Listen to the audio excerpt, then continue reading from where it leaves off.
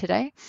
Our next speaker is Byron Joel, and he is speaking on the sovereignty and servitude in the age of surveillance.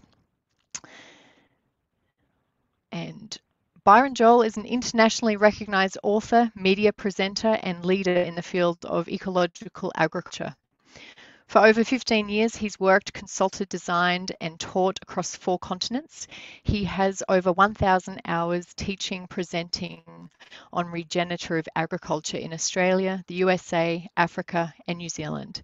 He is the author of numerous articles and has been interviewed as a guest on the world's leading forums, including the Sustainable Masterclass Series, Regrarians Talk, Sustainable World Radio, the Permaculture Podcast, the Survival Podcast, and more. He also hosts his own podcast, the Octarine Tree, which focuses on the meaningful connection between humanity, ecology, and spirit.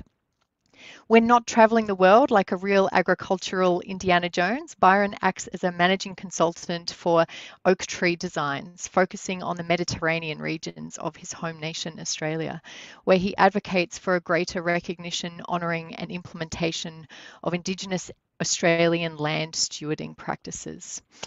Hi, Byron. Thanks very much for joining us today. And I'm going to hand directly across to you. Thanks for having me. You're very welcome. So yeah, please, the floor is yours. Okay, great. Hi, everyone. Thanks for having me. It's a real pleasure to be here. I was very flattered when I was asked to join in. I've been watching the first 2 talks and they were incredible. I really resonated with the first talk. Was remarkable. And it really is quite aligned to what I'm going to be speaking to. So I'll quickly, I'll share my screen because I've got a little bit of a slideshow. Tell me if it works. Let me have a look. Has that worked? It had started, but yes, it's come up now. Perfect.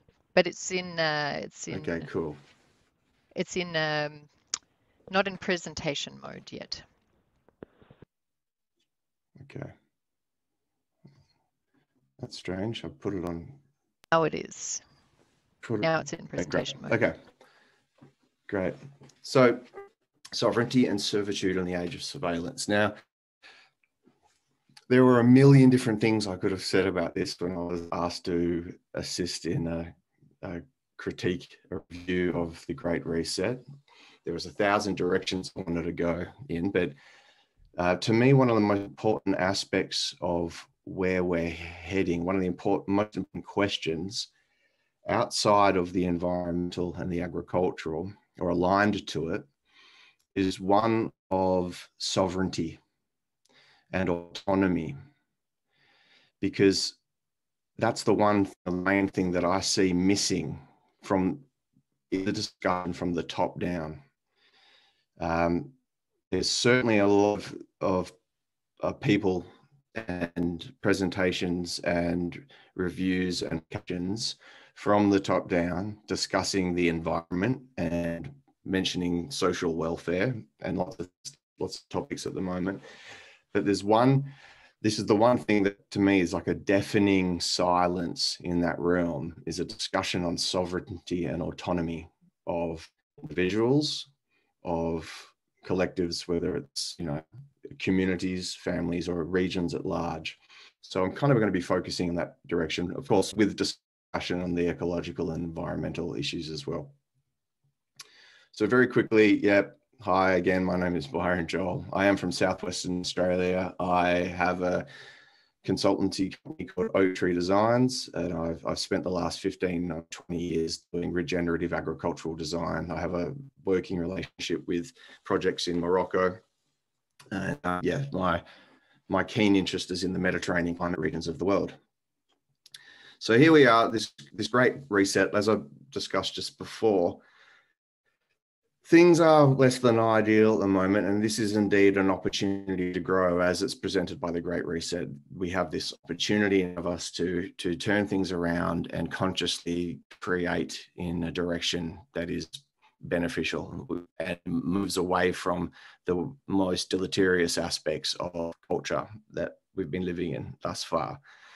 And there is a lot of emphasis on the environmental and human welfare, social justice issues. But I've actually noticed a great deal of suspicion from people. Like, I don't know if anyone has gone to the Davos website and to the YouTube channel and watched the videos and read the entry. It's really worthwhile, because if those comments are any indication, then people are extremely suspicious of this thing. So skeptical and suspicious, much more than I thought they were, certainly much more than has been advertised. But when you start paying attention to the kind of media trends, what is and isn't broadcast, it's actually not surprising.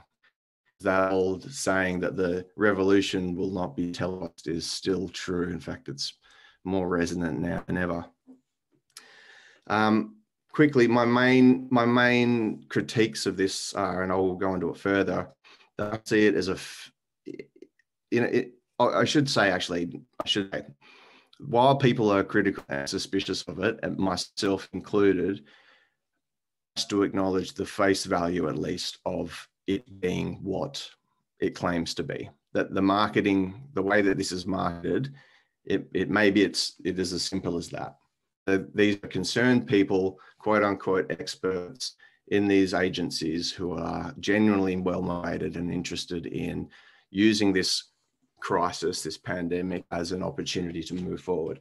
That may very well be the case. So I'm not insisting that there is some grand conspiracy, or that one who works for one of these agencies is in on the game. But this deserves our critique. It deserves a good critical looking at. So my main critiques are that they're going to be something of a death blow to actual cultural diversity. That it continues to focus on global markets as opposed to local markets. That we are at risk of creating a really a population dependent upon the welfare that is proposed, the UBI and so forth. That's necessarily an exclusively negative thing, or a negative thing at all at large. But there is a risk, I think, of creating greater dependency upon the authorities' centralized systems. Again, I'm just not sure if I really want to get clear on whether or not we can in fact trust the marketing that this great risk is, this benevolent, proactive attempt to make the most of this profound disruption to an outdated system. Are we actually witnessing the whitewashing and greenwashing of something else going on, a consolidation of power? The question needs to be asked. So previous great resets, this is the first time in a while that we've had a great conscious reorganizing of society in as quick time period as this. I'd say the last time before this was probably post-World War II, when the UN was formed, and one generation of people had seen 2 world wars in one time and were adamant not to let things like that occur again. So there was a conscious to change systems around the world. Before that, it was the Industrial Revolution, where you had people being removed from village lifestyle, from pre-industrial conditions in the UK in particular. And the entire social order was reworked. They were removed from their villages and moved into ready-made cities and towns, industrial camps, and set to work in the factories. And before that, you can keep going back through time where there are all these great disruptions to culture. Now, I live in a place where, in Australia, where it's very obvious, disruptions to culture are very obvious. Not only the disruption to the culture of the Indigenous people here, which is acute and obvious to anyone paying attention, the gravity and breadth and depth of the interruption to the post-colonial way of life is in it. And you can see what happens to a people who have their traditional or indigenous way of life interrupted. There is a great deal of disorientation that occurs.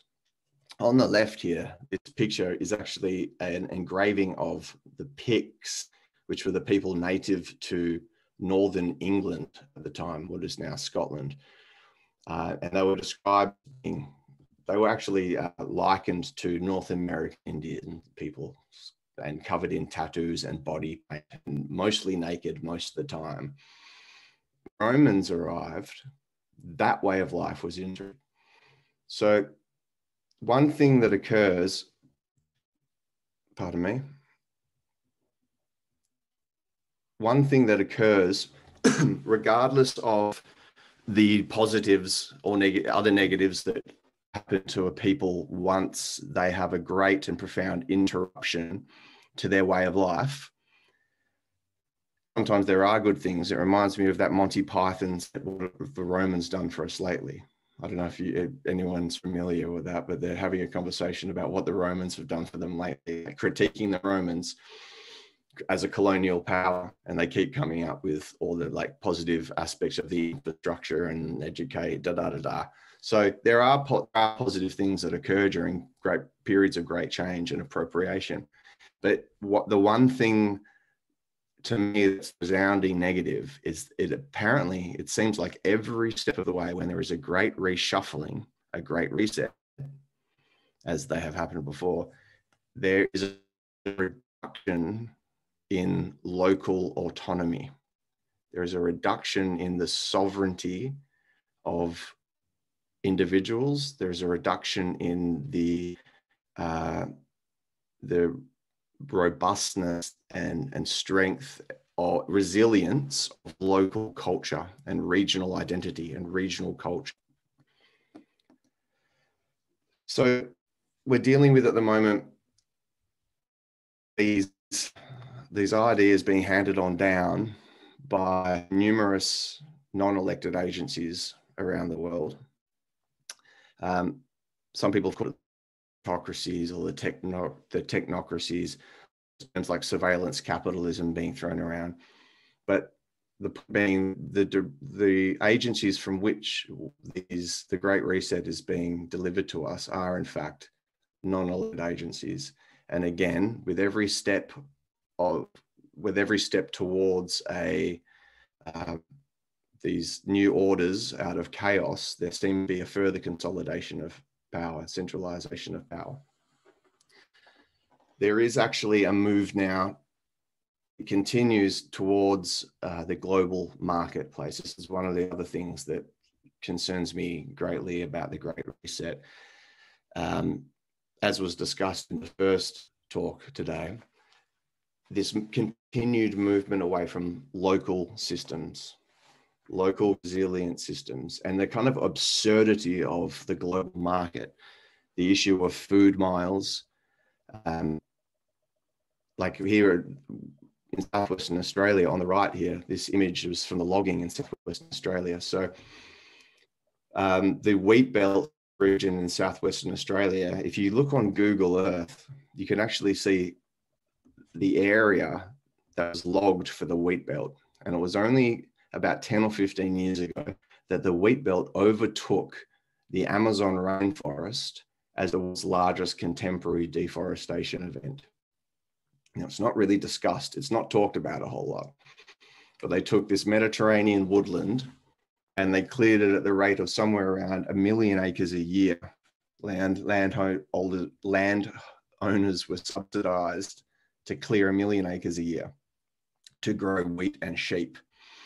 Now, that logging continues to occur further south and west, coastward, in the Karri and Marri and Jarrah forests of the world, where the Forest Product Commission does so at a loss to the taxpayer. The Forest Product Commission is actually subsidized to log at a loss to the taxpayer. Now, most of these products sit in these X trees. Once they're logged, are chipped and they sit at like Bunbury Port in shipping containers, waiting for the market to decide when it is somewhat feasible for it to be shipped to Japan, to be turned into, these wood chips to be turned into paper, to be sold back to Australia as paper. Just these ideas of these absurd marketplaces actions around the world. Like in the first discussion, it was mentioned that, you know, fish caught in one place are shipped to the other side of the planet to be processed, to be sent back. It's the same here in Southwestern Australia. There's huge vegetable growing regions in the mid north, like Kununurra, where they grow all these vegetables, and they're all shipped to Perth, where they are then cleaned and processed and put back into trucks and sent back up north to be sold in the supermarkets. It just doesn't make sense. It's absurd. So there is a phenomenon known as the ethnosphere, which was coined by anthropologist Wade Davis. And the ethnosphere is defined by him as the sum total of all thoughts and intuitions, myths and beliefs, ideas and inspirations brought into being by the human imagination, born of consciousness. The ethnosphere is humanity's greatest legacy. It is that place, quote unquote, that state, that realm in which all of the human imagination and actions and ideas and thoughts and cultural practices and myths and stories are all held. And these are, in fact, human beings. It is our art of living. It is the way in which they are the artifacts of these deep human connections between a people and themselves and their environment, their immediate environment, over prodigious periods of time, right? I mean, what is a human culture if not the art of living as it interfaces with the surrounding environment? And that is something that's not appreciated. In fact, this is my main gripe. It's that this is not appreciated. Now, there's all sorts of lip service around the world now to environmental degradation and ecology, and good, absolutely. That's something we need to pay attention to, because we are going backwards. We are in trouble. And people get very, very upset, rightly so, when a species becomes extinct or is threatened, and that's understandable and it's good. But we don't seem to be so upset, or indeed really give a shit, when a unique human cultural form is lost. And they are dying off at an incredible rate, you know, not just little cultural forms, not just like a particular way to mend a fishing net, but like entire languages, entire language groups, and with them, their ontologies and their, what's the word I'm looking for? Epistemologies. Their entire like sciences, entire frameworks of seeing the world, of decision making, entire lenses of human potential are being lost now at a rate of not equal to, or perhaps even faster than the parallel ecological degradation that's occurring at the moment. People don't really seem to give a shit because they don't know about it, because it's not advertised a lot. You can tell a lot about an agency by what they sanction and what they promote and what they keep very quiet about. Now, I'm very concerned about this particular thing, because what are we if we do not have these articles handed down to us, these artifacts of the ethnosphere handed down to us? Like, these are our birthright. This is the kind of metaphysical toolkit that we should be inheriting, and I would like to have inherited, and I would like to see passed on to further generations. We've forgotten that ecology is the foundation of agriculture, and agriculture is the foundation of culture. And when I say agriculture, I don't mean cultivating the field. as we know it now, but I mean, use it in a broader sense of the term. And I wish I had another term, but I mean that human ecology interface, the ways in which humanity as a collective, the ways in which we interface with the natural world around us in order for us to obtain everything we need to sustain material being and more. Ecology is the foundation of agriculture. Agriculture is the foundation of culture. The human enterprise is an ecological enterprise. And it's only because relatively recently in history, we've had access to relatively cheap and affordable and extremely powerful fossil fuels. So we can switch lights on and off, right? We can turn taps on and off. We can get in the car and drive 20 minutes what it would have taken us 2 days to walk. And we are losing our capacity to understand what I call like an ecological accounting. And we are considering ourselves foolishly, we feel that we have been rendered immune to the realities of ecological consequence. Well, we're not. We're not. And in the process, we're discovering reality that we're living in now at the peril of the ethnosphere. Now, if all the talk of diversity, and this is the other thing we get a lot of lip service about, ecology, and the other thing, diversity is the other. What's being sold to us now as diversity is, imagine you're sitting down to a banquet dinner, like a degustation meal, and there's 12 courses being served up to you. Everyone is exquisite, and they're all completely different. And that, and you take the time to really, smell and look and taste each one of them, and you go through each course, and there's wine pairings, and you're having a really good time. I hope I'm painting that picture. And then that's diversity. That's true diversity. What I've been to swallow as diversity now is if you took every one of those courses, every one of those dishes, put them all in a blender, blended it up, and it's being handed to you as a grey brown milkshake thing, goo. And you're being told to swallow it. And if you don't swallow it, there's something wrong with you. You're dangerous. You're some kind of thug, right? Now, all the talk of diversity that we're getting at the moment is merely rhetoric. All the talk of diversity we are getting lip service of at the moment is merely rhetoric if it doesn't recognize or work to conserve the deep value, legitimacy, and autonomy of the countless diverse traditional cultures found across the globe, born of this like sacred and deep relationship between people and the land habit, evolving over prodigious time periods, right? It's very important we pull our shit together and recognize that this is one of the most endangered things at the moment. So what the hell are we going to do about it? Bioregional administration. It's not the be all end all.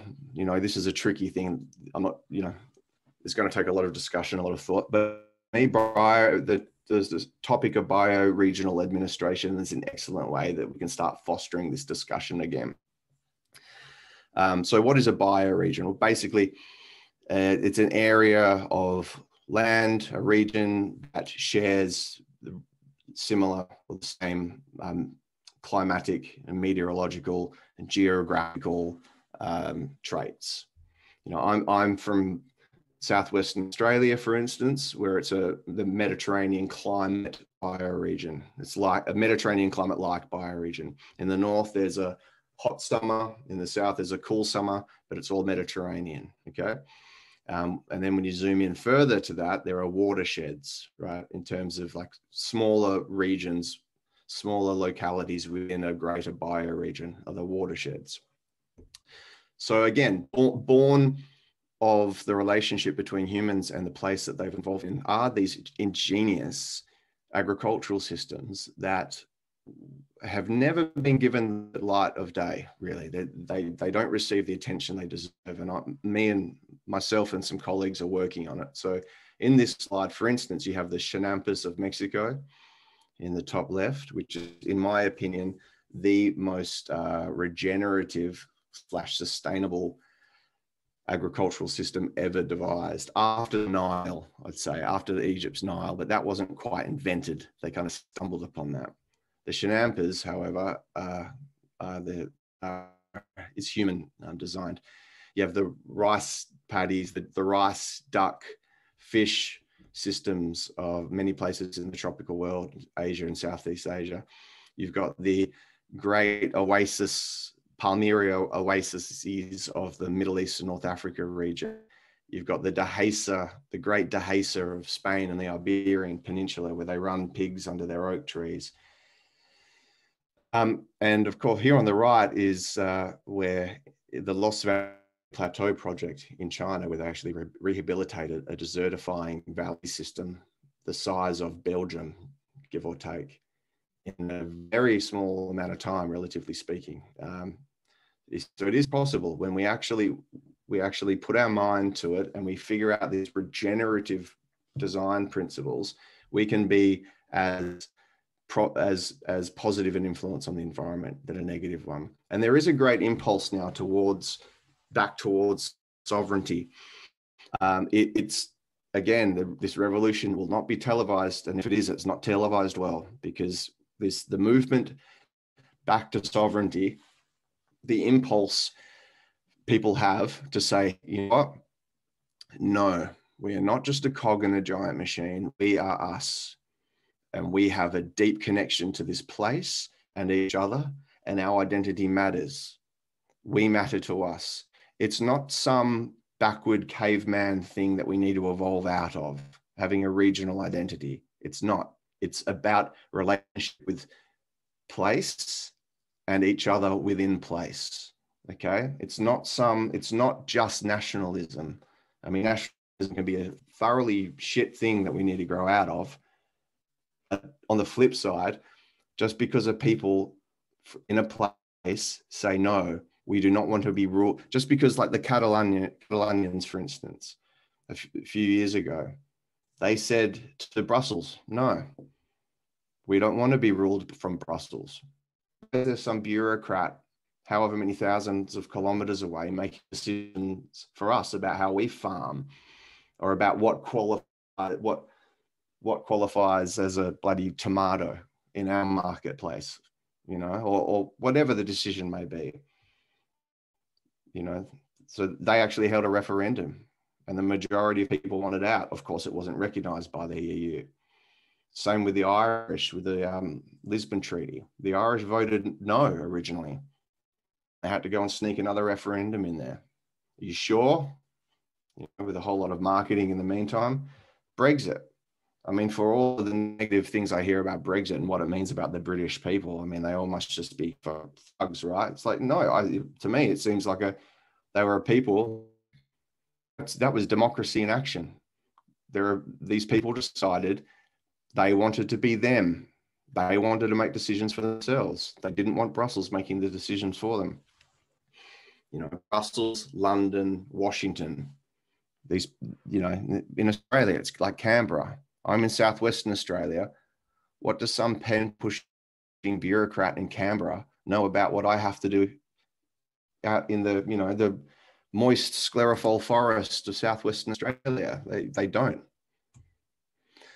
So I've got a little project called Sibling Regions Project, and it's about fostering mutually beneficial relationships between communities based on climatically analogous bioregions. So around the world, there are all these, wherever you are around the world, as this map shows, this is from the Regrarians Handbook, wherever you are, there will be other places around the world that have analogous climates. The sibling regions concept is an eco-agricultural reinterpretation of the sister cities or twin towns practice. However, unlike those conventional couplings in which a diplomatic relationship is forged between two settlements from different nations in order to just strengthen political or economic ties, this sibling regions project intends to couple climatically analogous and culturally compatible places from around the world so they can enrich one another through the exchange of appropriate and applicable agricultural and ecological land management techniques. So this is very much, it comes under the greater bioregional administration discussion.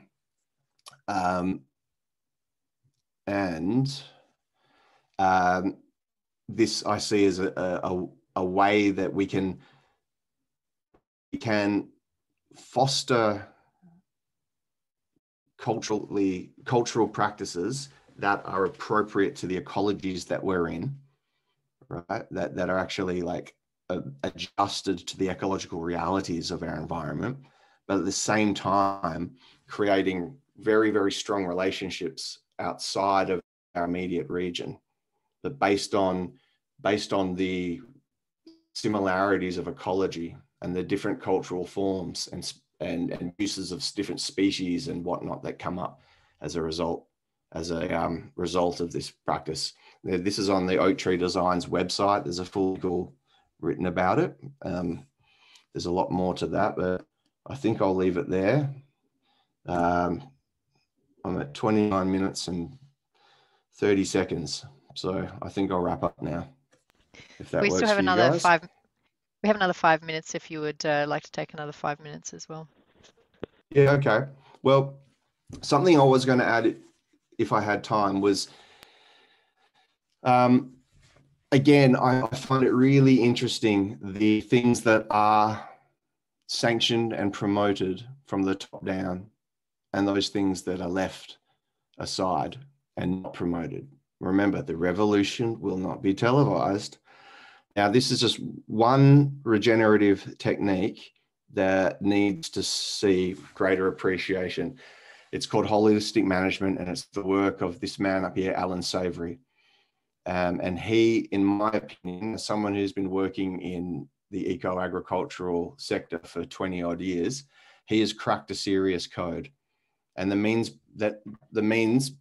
of holistic management to mimic the ways in which, like down here, you see these huge herds of large grazing ungulates. They have a beneficial impact on the environment. And we're living in a world now where desertification is spreading like a cancer throughout many regions of the world.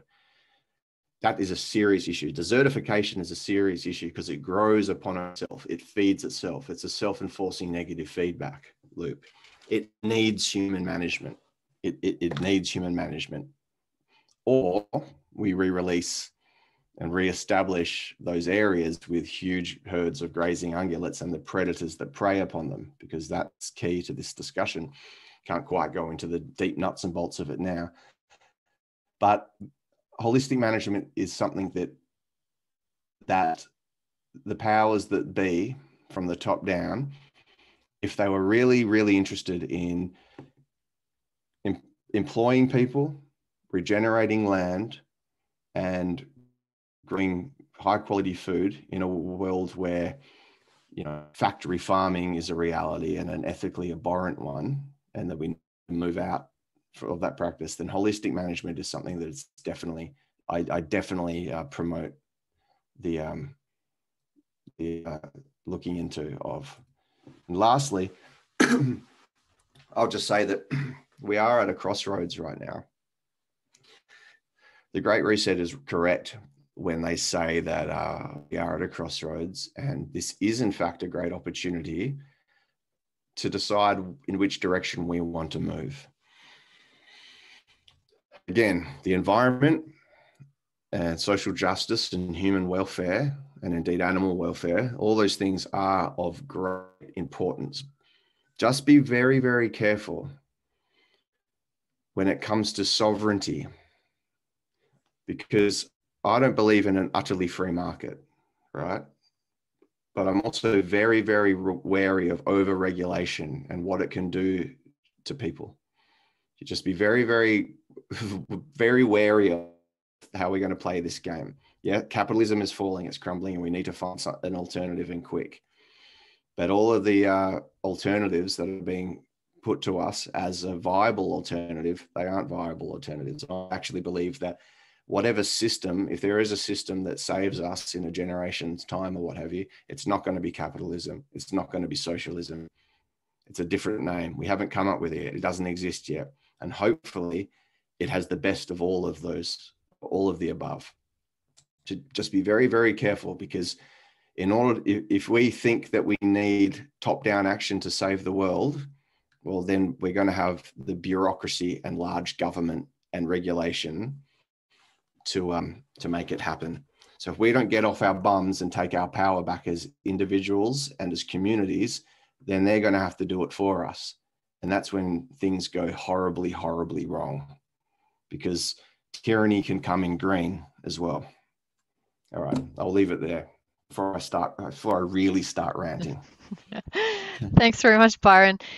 So thank you for giving us this very grassroots perspective, particularly from that permaculture lens as well, on the challenges that we're currently facing on the planet, and also some of the solutions to those. Very much resonated with your comments around loss of cultures and ethnicities, and the lack of awareness and lack of perhaps even care that people have around that. Also your comments around the type of diversity through monoculture. I like to think of it like a soup. Is it a blended soup, or do we leave the vegetables chopped and intact? So completely agree with all of that. Couple of questions for you that have come through on the chat. Are there examples of thriving bioregional economies? What would be some of the first steps to create thriving bioregions? I don't know of example. Oh, I do. I can think of one actually. After the GFC 2018, was it 2018? I've gone blank.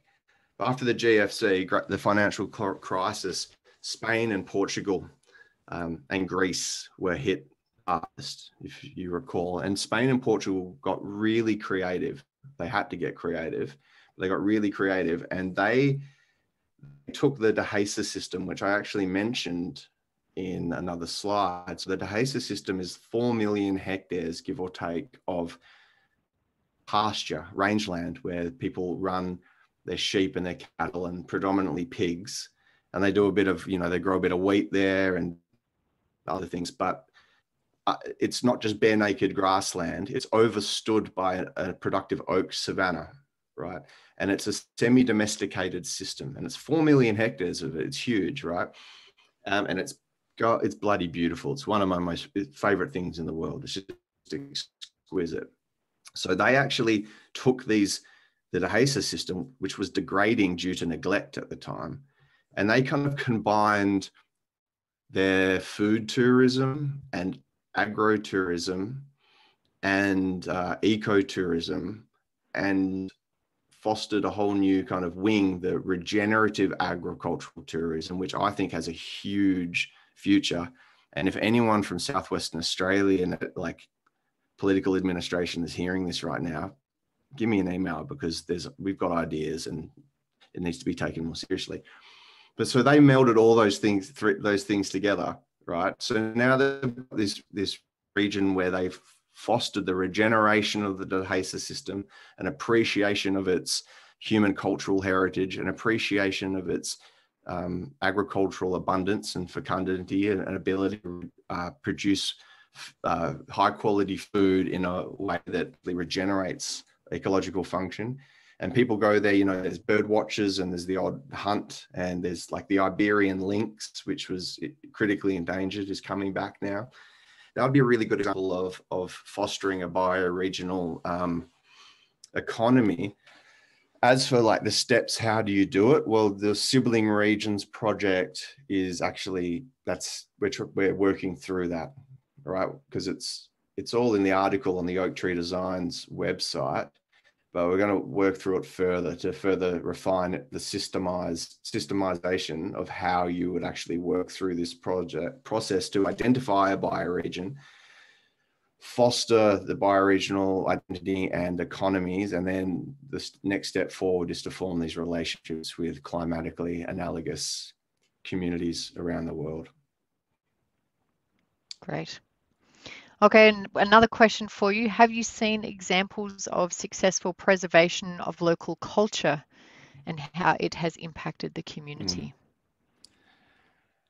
My mind immediately goes to the time I went to Morocco, and I was meant to be doing a 10-day course there. And I was teaching these villas in the Rift Mountains there. And upon arrival, I mean, I already had some misgivings about myself doing that at the time. I was like 35 and I was going to teach these ancient rural peoples about a like practical regenerative agricultural course. And it was freaking me out. But then upon arrival there, I got really like my heart sunk at the prospects of it. And I was like, what am I even doing? Like I had major imposter syndrome. So I completely scrubbed my curriculum and spent 3 days just getting to know them. The whole course was me just telling me about you, telling me about yourself, tell me about yourself. And by the end of it, like I had such a much greater understanding of who they were and how they've been affected by certain things in immediate history and recent history and going further back generations. And we went into great detail about how they lived, the inputs, the outputs, everything. And eventually I said to them, like, I just tried to like encourage them to be proud of who they are and where they were from, ostensibly. And I pointed out to them, because the kids grew up there and they want out, right? So there's poverty and it's understandable. They want out, but they dream of this kind of like Coca-Cola, Starbucks fantasy, and it doesn't exist. And I was trying to show them that that's what happens with the rest of the world, and we're losing these cultures. And please be proud of yours and whatnot. And I think it made a real impact on the youngsters hearing me, outsider, say that to them. And the old folks were so grateful for that. And at the end of that course, they actually they started holding talks to reinstate their old traditional commons law practices, which was really amazing. Sometimes I just think people need to be reminded who they are. Yeah, we're an amnesiac species. We're forgetting who we are. Real shame, It's the sense of lack of self-worth that comes with that. It's a real killer. Yeah. Well, a really great story, actually. And I think just symptomatic of so many cultures actually around the world. Yeah, really great. Another question, final one. Given that you have just that blended soup, that grey goo. Yeah, that's right. Exactly. Since you have a background in permaculture, what is the role do you think that in particular will play in this sort of alternative to the Great Reset? In particular, permaculture I see as a stepping stone forward into a new relationship with. I'm really interested in the relationship between humanity and ecology, and then humanity and spirit. And I think we're suffering from, I actually, this might sound like an overgeneralization, but I actually believe that the majority of pathologies that humanity is expressing at the moment, even down to the physical, is a result of a lack of meaningful connection between humanity and what we call here country, land, ecology, Gaia, and with spirit, right? And it's not easy. It's not like one day you wake up and decide you want to connect with Gaia more, and you walk out the door and walk into the bush naked and live happily ever after, and all the birds land on your shoulder and you just, that's not what happens. So it's like, I see permaculture in particular as a really like gentle reintroduction, going back. I have to catch myself by saying a movement back to a connection. No, it's moving forward into a new relationship with, yes, a reconnection, but a new relationship with humanity being a human in connection to place and ecology, and being able to read the landscape and all the rest. Yeah, very nice. So it's not that going backwards and losing some of the good progress that we've made, but rather moving forward and integrating old practices that we've lost, which worked. Yeah, very nice. Okay, well, I want to thank you very much for your time Ideally, it would be today, the best Byron. of both worlds. Yeah. You're welcome.